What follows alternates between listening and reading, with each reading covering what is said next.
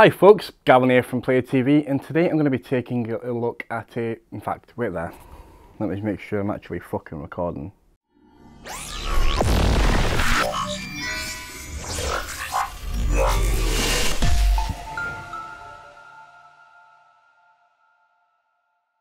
And today I'm going to be taking a look at a new graphics card, and I'll use the term new very loosely here.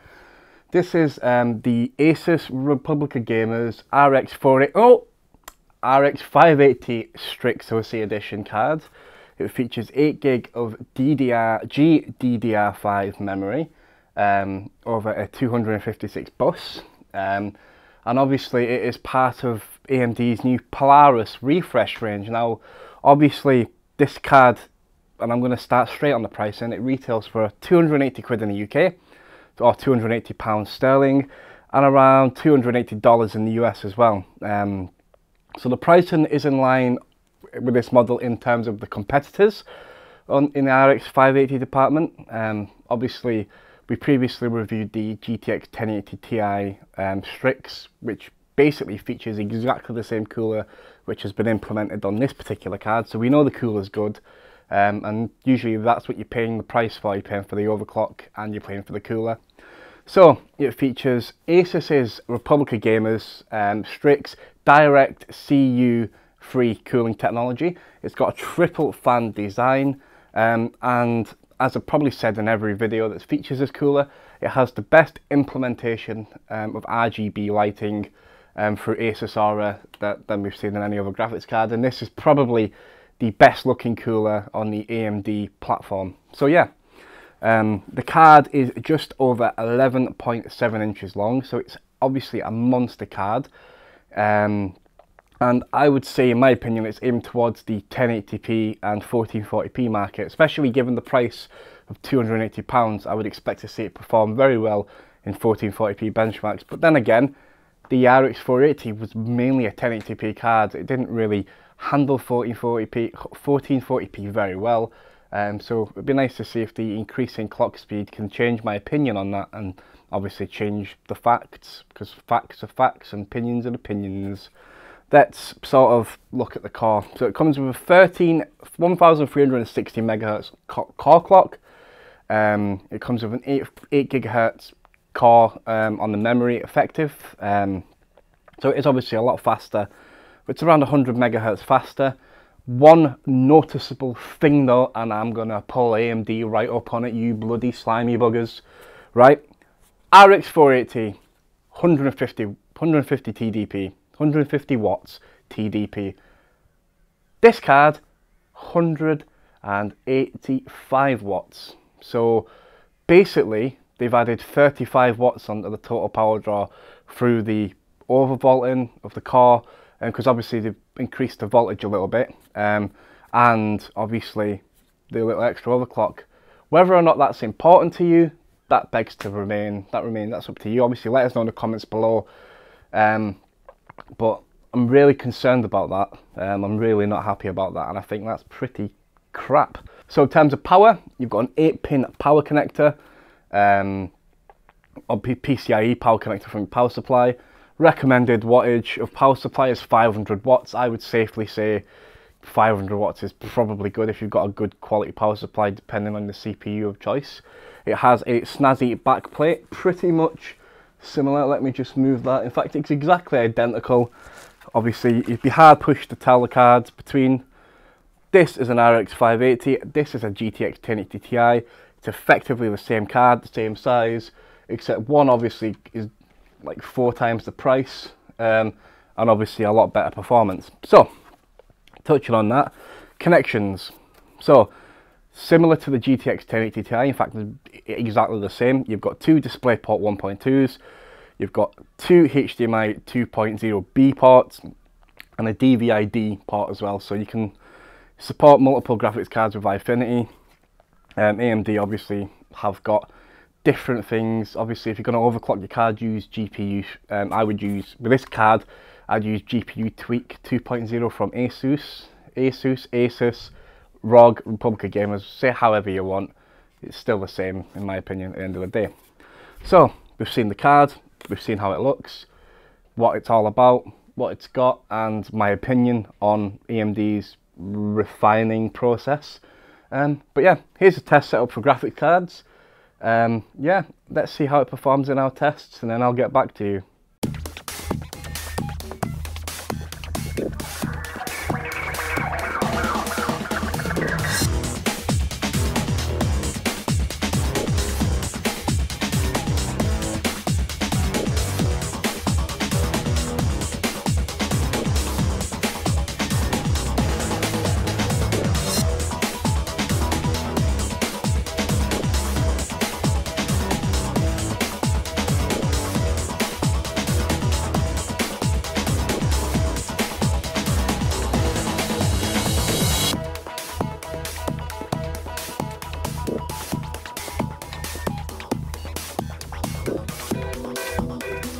So, performance is in and it's pretty conclusive. This particular card, the RX 580 STRIX, is an absolutely beast card for 1080p gaming, but it still struggles a little bit on 1440p at 60 frames at high settings. You'll get away with medium to high settings. Obviously Ultra is not going to play at 1440p but smooth frame rate of 60 FPS, and it leaves me in quite a quandary really, because AMD's Vegas cards are not currently out at this precise moment of shooting this video, and obviously they're expected to be very good. NVIDIA GTX 1070 1080 like performance, and I'm not the biggest fan of refreshers as it is, but I think this is probably one of the poorest attempts at a refresh I've ever seen.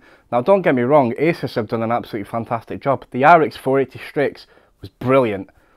The RX 580 STRIX is brilliant, but it's not worth £280 or $280. The GTX 1060, which has better feature set, it's not as fast in DirectX 12 games, and that's apparent, but it's a lot cheaper, so it swings and roundabouts. It does obviously tickle my fancy a bit with a cooler designer, and if you are buying a new graphics card and you want a solid 1080p card, you've got under £300 to spend. The STRIX is the best of the bunch in my opinion. I still believe that the STRIX card's the best AMD card currently on the market. People can disagree if you want, it's my opinion, deal with it.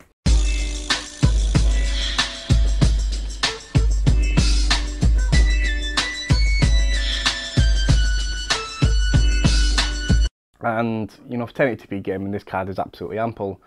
One thing, obviously, as I mentioned, is the refine process. All AMD really have done is slap more volts in it and slap a higher overclock on it and said, yay, there you go, brand new card. That's just lazy. Sorry, I don't give a crap, really. That's just terrible. The partners like ASUS, they've done a good job. This is AMD's fault, so there we go. So what do I like about the card? Well, the direct CU free cooler is absolutely brilliant. It's cool, it's relatively quiet under full load, which is brilliant. It doesn't make too much noise, as I've just said. It's a solid 1080p card. It's sketchy at 1440p, and it's really not designed for 4K at all. So if you're looking to spend, £280 and you want 4K resolution, you want to play games at 4K, don't get this card, seriously. The refining process of Polaris is 10 to the new Polaris 20, which is features in here. It's the same chip, and you can actually flash an RX 480 STRIX with an RX 580 STRIX BIOS, and it works. We've tested it, we've got a video of it, check in the link in the description below. So if you can flash the BIOS from an RX 480 and turn it straight into this card on the STRIX, then why do we have a brand new card? Why not just release BIOSes that will work? Maybe not. But then again, AMD have got to make money. So I'd like to thank ASUS Republic of Gamers for sending the RX 580 STRIX graphics card in for review. I've been Gavin from Player TV. What do you think of this review? Please let us know in the comments below.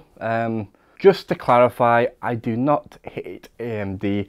I actually love AMD. I'm rocking an AMD system there. I'm actually using a Ryzen system at home. I just call out bullshit where I call out bullshit. But yeah, thanks for watching guys, and Ciao for now.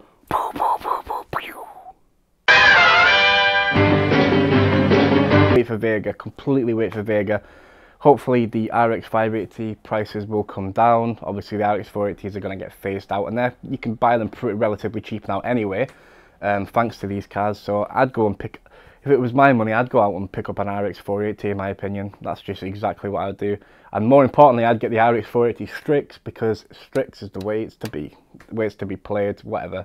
That's Nvidia's motto, isn't it? Whatever.